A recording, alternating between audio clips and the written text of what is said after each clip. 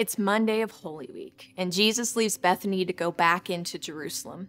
Matthew 21:12 and 13 says that Jesus entered the temple and drove out all who sold and bought in the temple.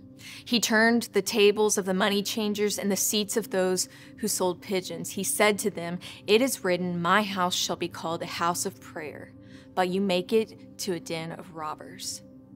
See, Jesus enters Jerusalem, goes straight to the temple and cleanses the temple. And here's why he does it. Because the temple had lost its intention. The temple was no longer being used the way it was made for. And there's a lot we could say here, but the actions within the temple revealed really simply that those in the temple had lost their first love. The temple was the heart of Jerusalem, and where does Jesus go? He goes straight to the heart. On this Monday of Holy Week, we have the opportunity to go straight to the heart of who we are and ask, is there anything I love more than Jesus? Maybe you could ask like this, what does my time, my money, what does that reveal about the condition of my heart? What would those things say are my first love? Is there any paycheck, any title, any role, any relationship, any expectation, any habit that I am willing to place at the heart of who I am in place of Jesus? On the final week of Jesus' life, he enters the temple, and he's not looking at the amount of work anyone puts in. He isn't calculating who's giving the most. He's not seeing who the best teachers are or who's at the temple the most. Jesus is after the heart of that place. That this place would exemplify everything that it was made for, and he wants the same for you and I. Scripture says our bodies are living temples, and I just want to remind us, he's not after our productivity or our paychecks or our gifts. Those are good things to give to the Lord, but those are all secondary to what he's really going after. Jesus is going after our heart. Because everything in this life flows out of that. Give Jesus your heart, and yeah, he may clear some things out.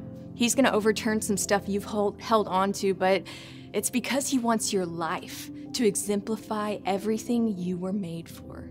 He wants us to go back to our first love.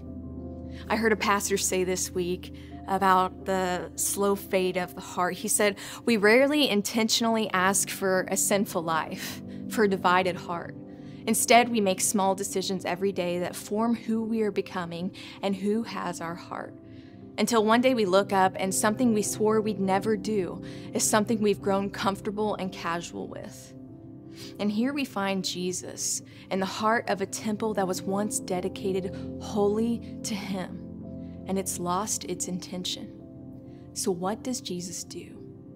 Jesus drastically shakes the heart of that place. Jesus wakes them up and calls them to something more. And listen, on this Monday, he wants the same for you and I. He will go to intense, even drastic lengths to show our drifting heart that this temple, it was made for more. More than beginning the day, walking through, and ending every day bowing to a screen. Jesus wants more for you to just be a exhausted stay-at-home dad or mom, waiting for the next nap time, waiting to put them down for bedtime. He wants more for you than having a house that's perfectly put together, but you're completely undone. Jesus wants more for you than a full bank account, but an empty purpose. He wants more for you than a 9-to-5 that helps you get by, but you don't really have any intentionality or focus or even joy in your life. Jesus has come to give us life and life to the full. And the cleansing of the temple reminds us that in order to experience the fullness of God, it begins with the emptying of everything that's stealing our heart. See, on this Monday of Holy Week, we just invite you to wake up from your casual sin. Wake up from the slow drift of a distracted and divided heart and life, and be stirred just like that city was when he came in, for a Messiah that has come to bring you something better.